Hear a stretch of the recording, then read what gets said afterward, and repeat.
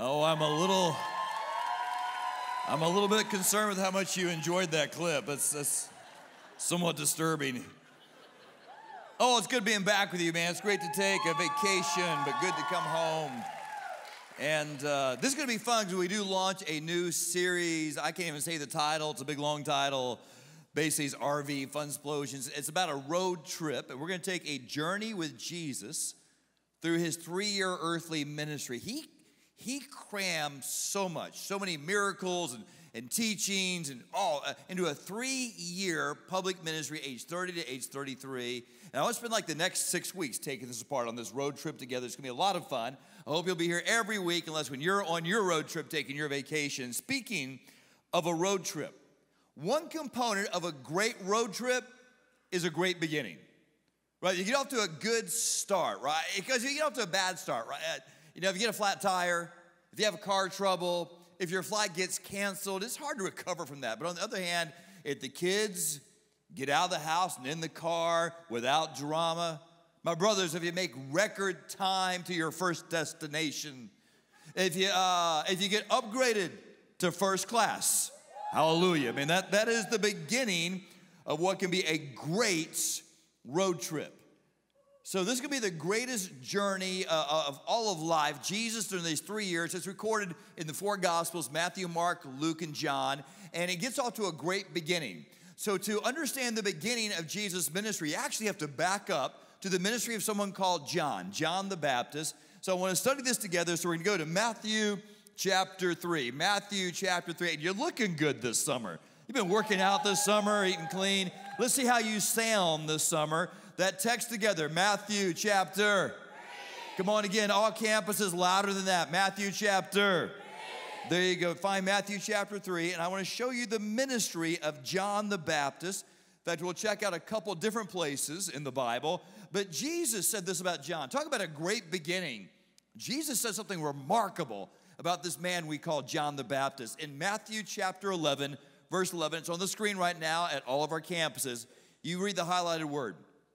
Jesus said, truly I tell you, among those born of women, there has not risen anyone greater than John the Baptist. Jesus, with divine accuracy, says the greatest person who ever lived, John. John is the greatest, the greatest. Now listen, you get one shot at this thing called life. One chance. There's not a teenager in the room right now dreaming, I hope I live my one life at the level of mediocrity. I want my one life to be unspecial and mundane, right? No one says, I want to take this one precious life and live my life in pain and dysfunction. No. You want to take this one life that God has given you and make it great. Starting today, I want to steward this one shot, be it long or short, I have in life, and make it great. And I probably can learn from John, because John didn't live a really long life, but Jesus said the greatest of all time was John. So Jesus has this great ministry, but this great ministry begins with the ministry of John. John was the forerunner or the prophet who preceded the Messiah. So I want to back all the way up, get a good start on our road trip for the next 6 weeks, and study the ministry of this guy, John the Baptist, because Jesus said he was great. And by the way, as I think about the idea of great, typically today in our current society, when we think about somebody being great, we mean they're great because of certain components present in their life. Like if someone's great, maybe they have elite athletic ability that makes them great, or they have unusual musical talent, or they have charisma, or they have, I don't know, political connections, or an abundance of academic degrees. Well, those things are all good things, wonderful things, but based on those standards, John would not be great. He had none of those things. In fact, based on those criteria, Jesus would not be great. So we may have to recalibrate great. But I do believe God wants your one life to be great. Now, John's ministry is so vital. His ministry shows up in all 4 Gospels. Not everything Jesus did shows up in all 4 Gospels. In fact, I thought about starting this with, this teaching about Jesus with the birth of Christ, but we covered that pretty sufficiently during December. So I want to start with this ministry, and not even all the Gospels covered the birth of Christ. Like Mark starts with grown up, hair on his chest, adult Jesus. But John's ministry is in all 4 of these narrative biographies. So let me show you a couple. We'll read a little more text than we typically do. Here's what it says in Matthew Matthew chapter 3, verse 1.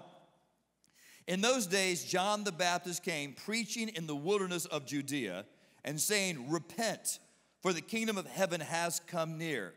This is he who was spoken of through the prophet Isaiah, chapter 40 to be precise, a voice of one calling in the wilderness, prepare the way for the Lord, make straight paths for him. Get the road ready because Messiah is coming.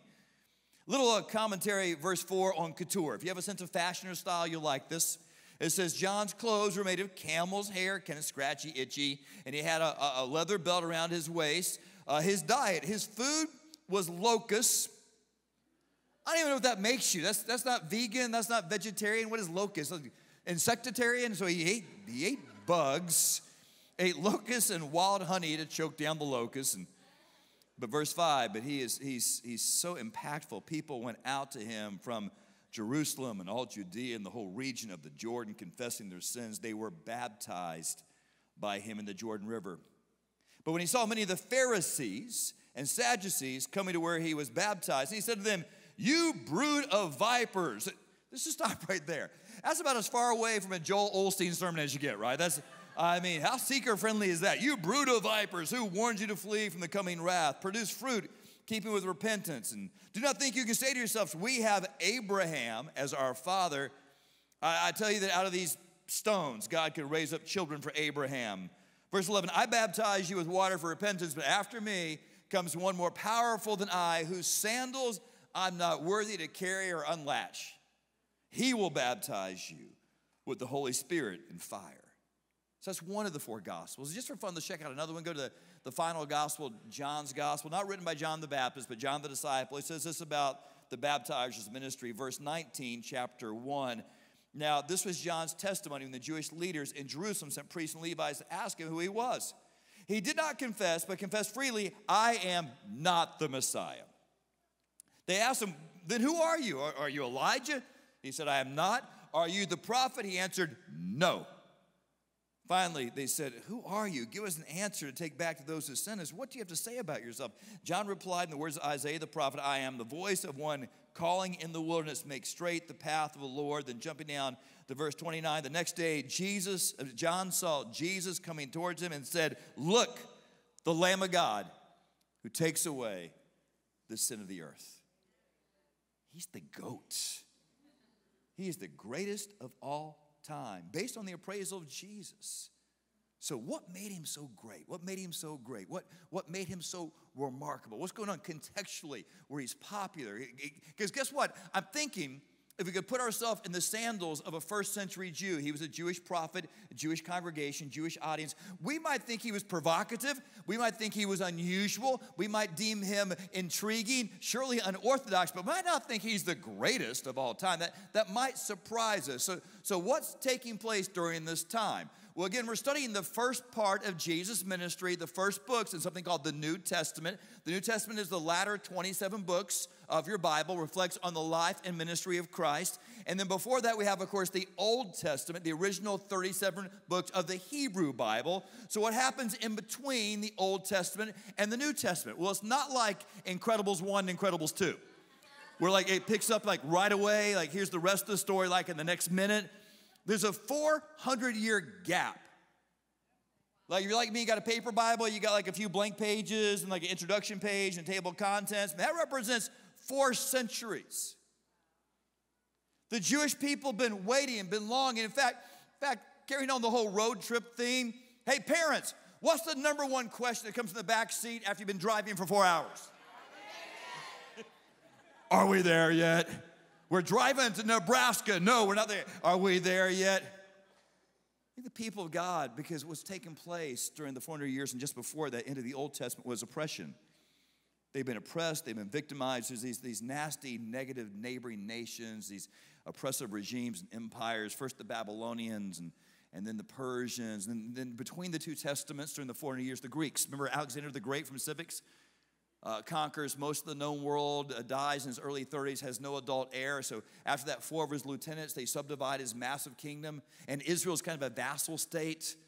being jostled between all these mighty empires. And then a guy named Antiochus Epiphanes. Probably never heard of him. Antiochus Epiphanes, weird name, by the way.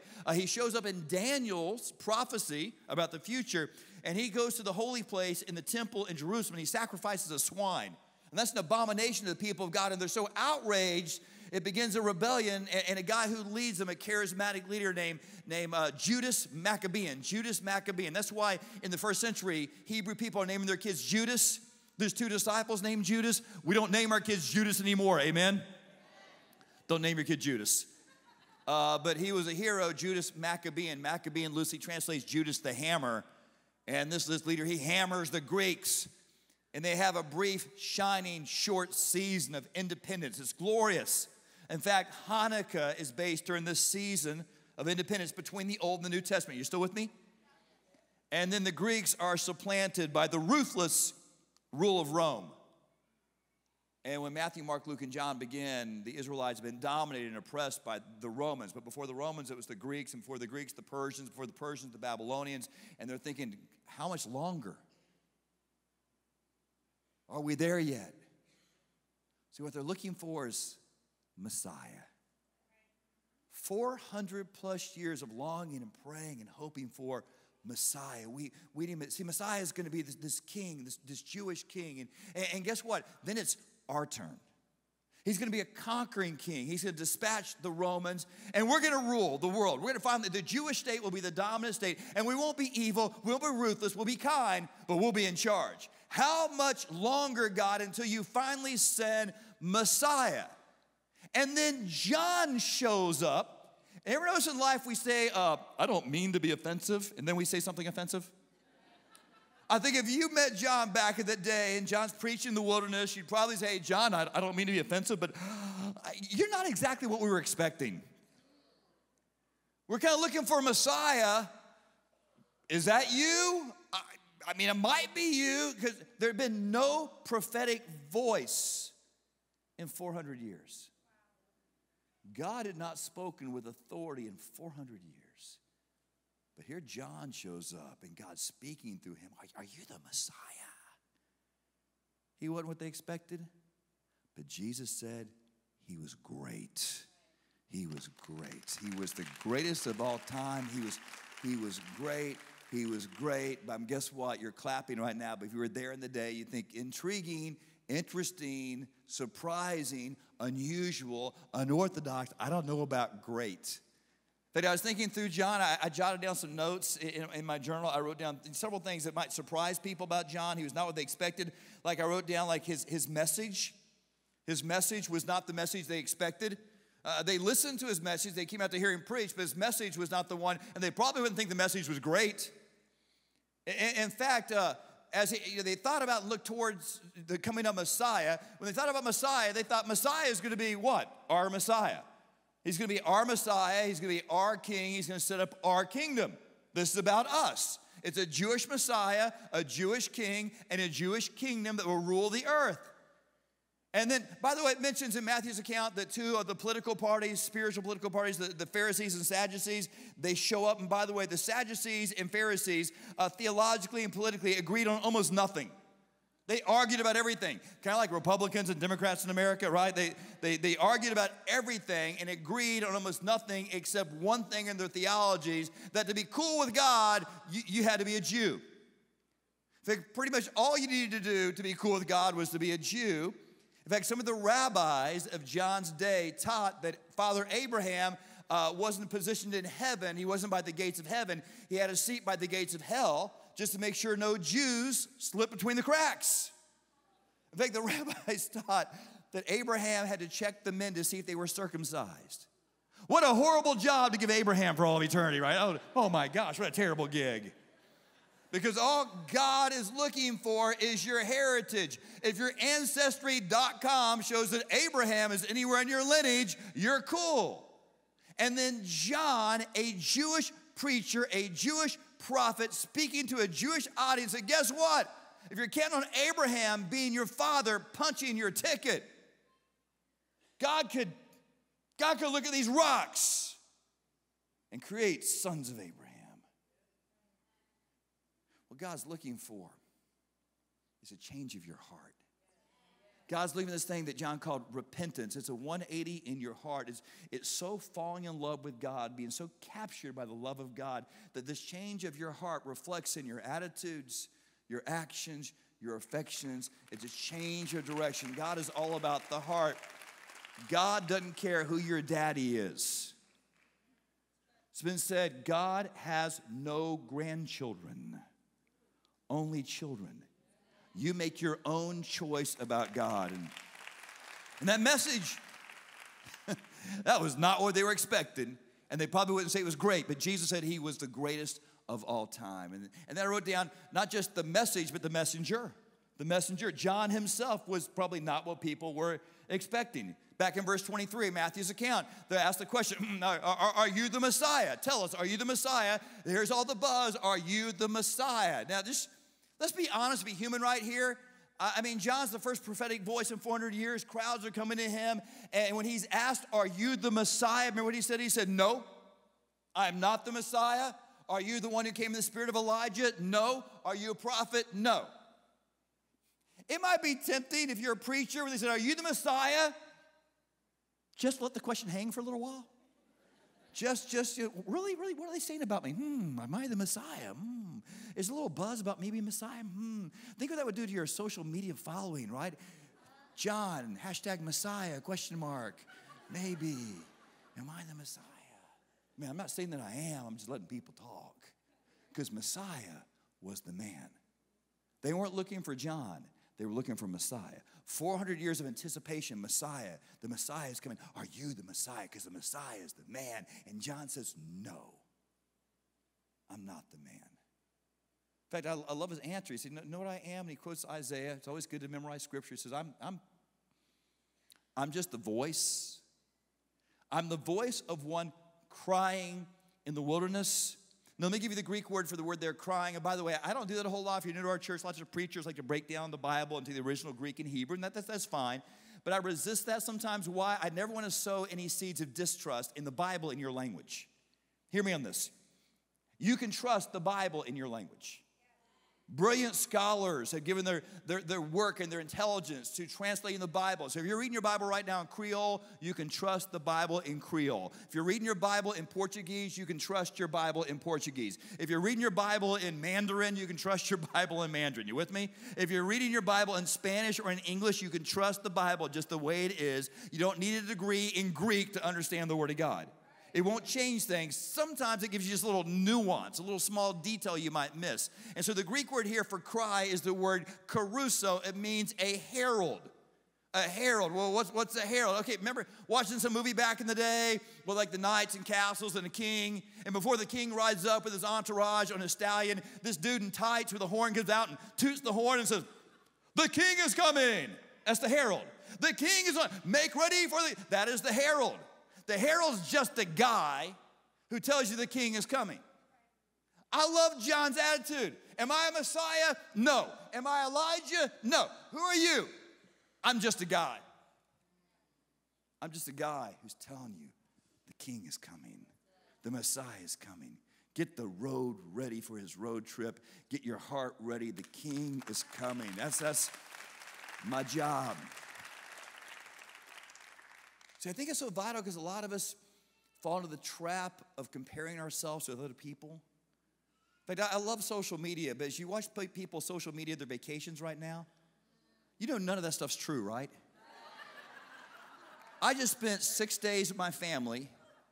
We didn't show you all the drama getting the kids ready and getting packed and unpacked and the hotel room that wasn't ready. We didn't show you all the bad attitudes. We find that one shining moment. We take the picture, right? You put a filter on the picture, and that reflects the awesome time. No, that's not true.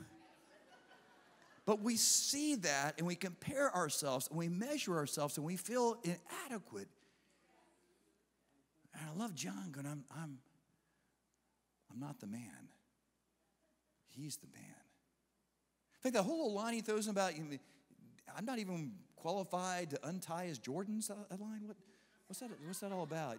To unlash his sandals. That was the job you would give to not just any servant, but least respected servant, the servant with the least prestige. If you were a Jewish master with Jewish slaves, and you had one Gentile, the Gentile guy got the job. He's like, I got the Gentile shoe job. I don't even care. I'm just a voice. But what I love about that is I'm not the Messiah. No, I'm not the Messiah. No, I'm not Elijah. No. Sometimes before you discover who you are, you have to discover who you're not.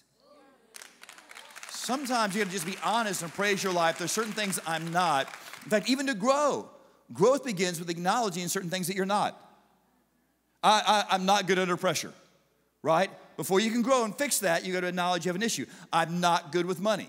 Let me stop right now. There are hundreds of people in this room right now. You are terrible with money, but you won't acknowledge that. Your credit card statement bears out the fact I'm telling you the truth. I'm not good with money, so I need to fix that. I need to go to Financial Peace University and begin to heal and get smart and grow in that area. There's a single person here like, I'm not good at picking a man. I can't pick a man. I keep picking one user and loser.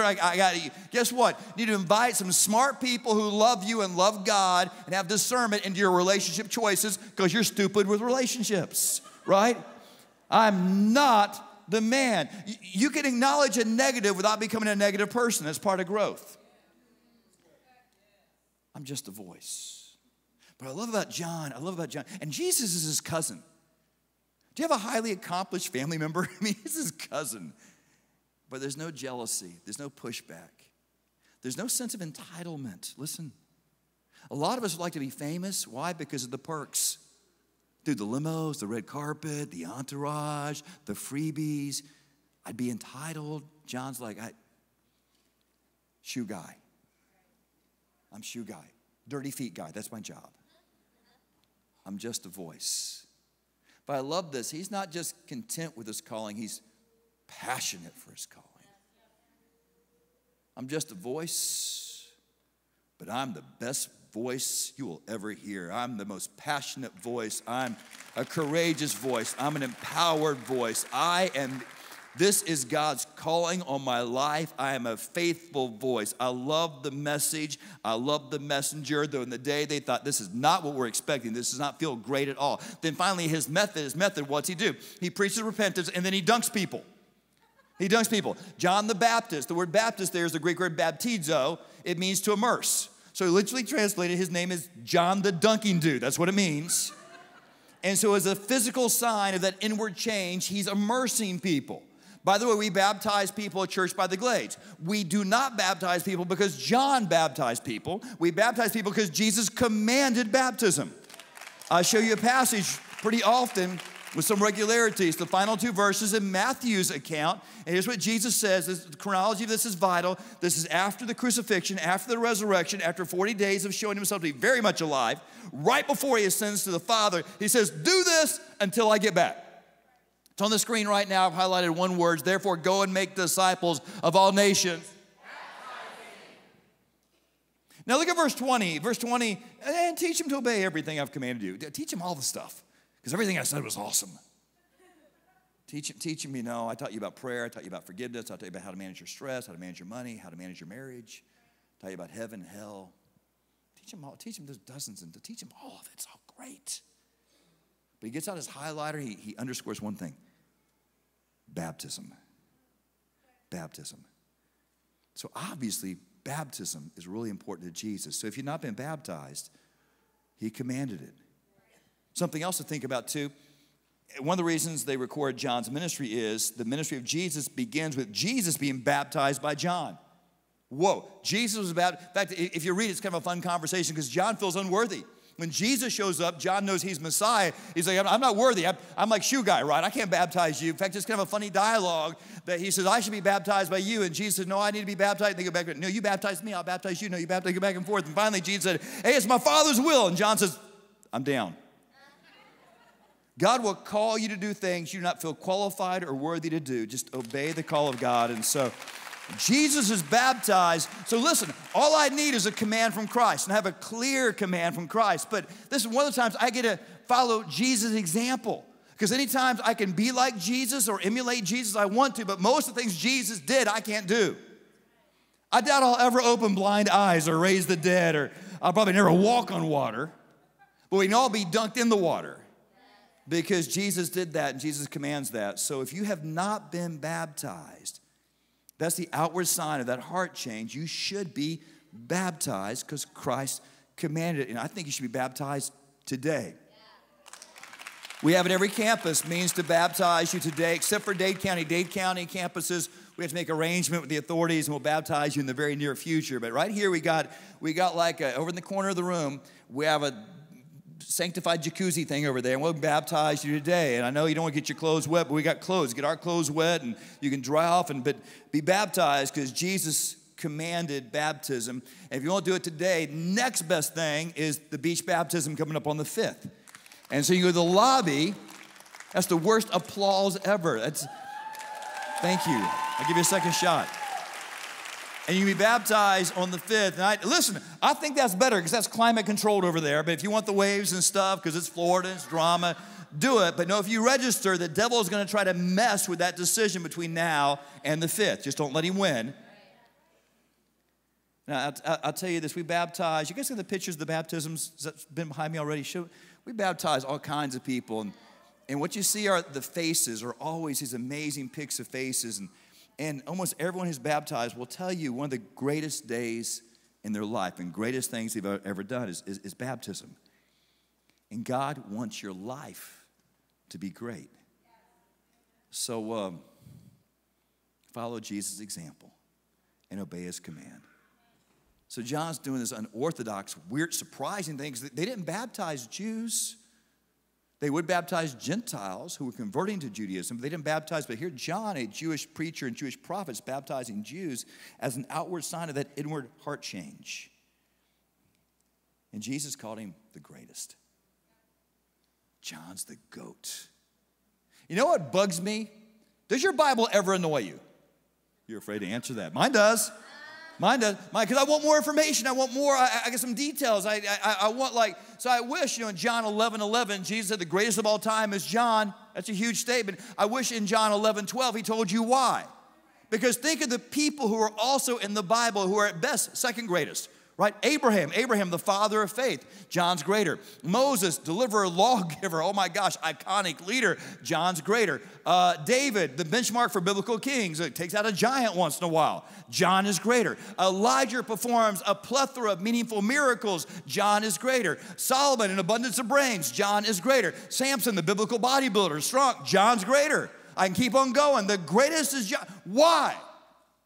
Jesus never says. But maybe it's just my theory. And I could be wrong. If I'm wrong, we get to heaven, I'll apologize to you. But if you look at John chapter 1, verse 29, it's on the screen right now at every campus.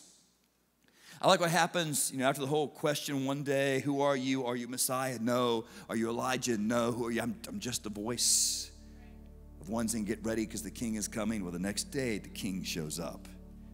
And I love this powerful verse. The next day, John saw Jesus coming towards him and said, behold. That was pretty good, but you got to read that loudly because no one says behold like, behold. Oh, behold, right? No. Behold was like, behold. Let's try it again. Jesus coming towards him and said, behold. That was great. Behold the Lamb of God who takes away the sin of the world. There's a lot of pressure on John. Why? Because he's the first prophet in 400 years, and people have 400 years of backloaded God questions. God, why the Babylonians, and why the Persians, and why the Assyrians, and why the Greeks, and why the Romans now, and why the pain, and why I thought we're your chosen people. I thought we're your favorites. I thought, why? John's here. John's going to tell us all that stuff, and John's thinking, I don't know all those reasons why. But there's one thing I know. I'm not Messiah. He's coming behind me. I'm just getting the road ready. I'm getting your hearts ready. King is coming. I'm not the king. And then the day the king shows up, he points with all he has, with all of his energy and enthusiasm. Behold, that's the Lamb of God. My time is done. It's his time. It's Jesus' time right now. Maybe he was great because the clarity of his one purpose was to point people to Jesus. He wasn't great because of the unique circumstances of his birth, or the fact he's filled the Holy Spirit from his mother's womb, or the fact his ministry was so impactful. No, what made him so great was he just pointed people to Jesus. And so Jesus was the one consuming thing. Not the only thing, but no doubt the one most important thing in his life. So I would ask you this to break it down into your life. So what's your one thing? What's the one? If people look at you, what's the behold thing in your life? What's that one thing that you're so passionate for, you're consumed with, right? What's that one thing when people think about you? Would it be, behold, golf? Just being honest. Behold, my business. Behold, my popularity. Behold, my boyfriend. Behold, my stuff or my car. Behold, my ego. Behold. If you're serving, and those aren't bad things, they're just not the greatest things. The greatest thing is this great God who gave his son for you. So point towards Jesus. If you're here and you're not a Christian, you're like, David, that's crazy. Why would I point towards you? Because he is worth it, because he is that good, because what you'll discover in him is so transformative. I don't have language sufficient to articulate the power of a personal relationship with this great God who died for you. We're just beginning this road trip. It's going to be fun. Don't you miss a week. But if you're here and need to give your heart to Christ, let's do it. If you're here and want to be baptized today, there'll be prayer partners at the edge of the stage. You come find one, say, I want to be baptized today. They'll hook you up today. If you want to do the beach, you go to the lobby. Make no excuses right now. If you're thinking about some reason not to, that's the devil whispering in your ear and try to make you miss a moment that will be great in your life. Obey God. Father God, we thank you for who you are. We thank you for the power of John's ministry. He wasn't the norm. He wasn't what people expected, but he was great. We get one shot at life. Make our lives great. That's our prayer in Jesus' name. Amen.